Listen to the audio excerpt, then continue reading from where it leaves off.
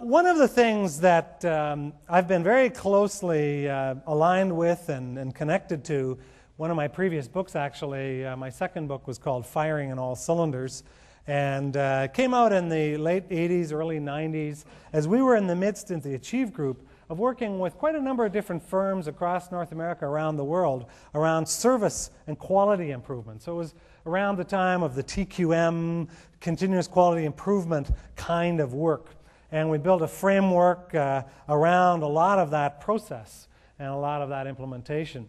And I want to just quickly highlight what many of you are probably familiar with, because that quality revolution, which has kind of morphed into different phases with re-engineering and a few years later, and then with Six Sigma and various other phases that it's gone through, you see the principles continuing to get deeper and deeper and deeper into our thinking and into our psyche, especially in production kinds of organizations, and more recently in service kinds of organizations as well. And I think it's useful to kind of revisit the change in thinking that went on in North America, or that has gone on, especially in the last 20 years ago, because if we were together here 20 years ago, which was about the last time I was in Fort McMurray when I lived in Edmonton for a few years, I actually was working at that time with Culligan Water Conditioning. I was a Hay Culligan man, and we opened an office here in Fort McMurray back in about 80 or 81. And so around about that time, you recall, we're in the midst of a major recession, and our manufacturing sector, particularly our automotive and electronics manufacturing center, was getting beat up very badly, especially by the Japanese. And they were, ironically, using principles that had started in America, and then we started to substitute, or started in North America, we started to substitute here in North America throughout the go-go years of the 50s, 60s, 70s. We began to substitute quantity for quality. We began to develop a mindset that basically said, well, if that car or if that product rolling down the line isn't quite up to snuff, we'll just inspect it, get rid of it, and build another one. Got lots more where that came from. And that kind of thinking permeated deep into our management thinking. And so the Japanese came along using techniques that had originated from people like W. Edwards Deming, the statistician, Joseph Duran, the engineer, who went over to Japan after the Second World War and helped rebuild the economy where they really had nothing and had to really start from scratch and didn't have the luxury of quantity, had to really figure out how can we build this right the first time. So you know some of this story. And you know, for example, that one of the big shifts in thinking was moving away from this notion of acceptable quality level, saying, well, there's some level of defect that's kind of the acceptable level of defect. So it might be 99% or 98 or 2% or 1% or 0.5%, but there's some level of defect that's okay. And changing that to the notion of zero defects. And that's where some of you may have read Phil Crosby's book, Quality is Free. All of that thinking was around, well, if we get to the level of zero defects, we're going to have a lot of different benefits that come from that.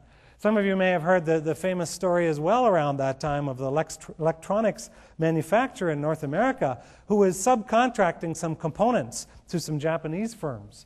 And they told them that the acceptable quality level was whatever it was, a 1% defect rate, we'll say. And they received the first shipment, and there was this odd little box with it, with a special little note. And so they open it up, and in it it said, we don't understand your strange American ways, but here's the 1% defective parts that you asked for. And of course they ripped open and they thoroughly inspected all the rest of the shipment, and it was absolutely perfect. But there were the 1% defects. And that was one of the big shifts in thinking that began. You may remember Deming came out with a video in 1981 that was called If Japan Can, Why Can't We?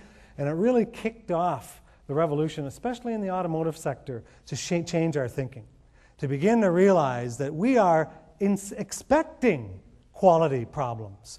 We are saying it's okay to have quality problems. And of course the same thing applies. You can see the parallels now when we start talking about safety.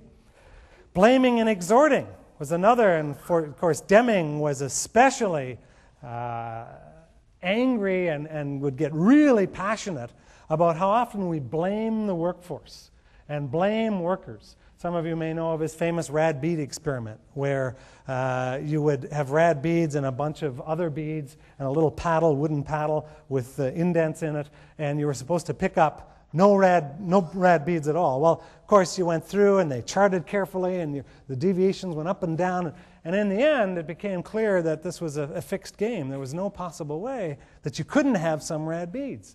And of course, the point that he was making was that it's in the system, it's in the process, and that we've got to look deeper into that. Focusing on individual behavior. Now, yes, individual behavior is important, but oftentimes what's difficult to see is how within individual behavior, even those 7 cases that you referred to, Jim, it would be interesting to even go deeper in there and say, well, how much of that was truly because someone didn't stay right in the moment, and maybe a fair bit of it was, and how much of it was more within the system, the culture, the process, the environment that influenced whether people were in the moment or not. Now, of course, it's a bit of chicken and egg, and you can get into a fair bit of debate on this one. But what's emerged is the 85-15 rule, which says that 85% of the time, the problem oftentimes, the defect, the quality issue, the safety incident, is often in the process, the system, or the structure. And in a smaller percentage of cases, is it truly the individual just messed up. Now, we can debate whether 85-15 is the right ratio or not, but it's a fairly high ratio. And it really comes back to our obligations as leaders and managers to look at the environments that we create, to look at the conditions that we create, and how that impacts individual behavior. Because individual behavior is often a symptom carrier of deeper issues. On the van in from the airport yesterday, AB and I just had a very short conversation, and I know later he'll be getting deeper into the changes in thinking within aviation, and how it was all about macho individualism and focus on the individual, and began to shift. And I'm not going to say much more about that because we didn't talk much more about it. I can't say much more.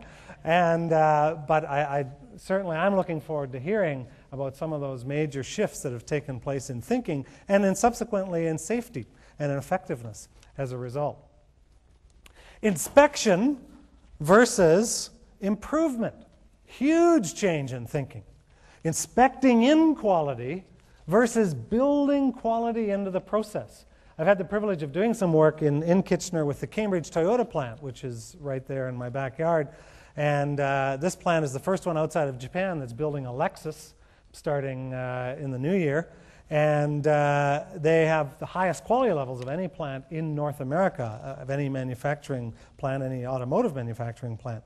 And one of the things that strikes me continuously as I've facilitated some strategic planning with their executive team and gotten to know their organization a little bit is the tremendous effort they put into tracing things upstream, into catching problems or issues far before they've made their way all the way through the chain of events and ends up in a quality problem or a safety problem or whatever it may be.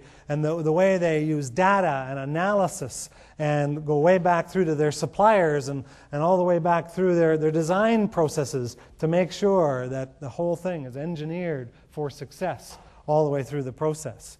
And so their focus is much more on improvement rather than, well, let's just kind of catch the problem just before it hits the assembly line or just before we ship that product out the door. And management support versus management leading, which is, of course, managers basically saying, yeah, go ahead, fill out some of those voice cards, or go ahead, go to some safety training, versus active leadership, which obviously a number of you, certainly the award winners from last evening, I can only guess, have been actively involved in leading the process and looking at your own way of managing and saying, what is it that we're doing? What are the kinds of examples that we're setting? What are the processes that we're controlling that we need to shift and change? So that was some of the change that's gone on in the thinking and quality, and certainly seems to be going on in thinking in safety as well.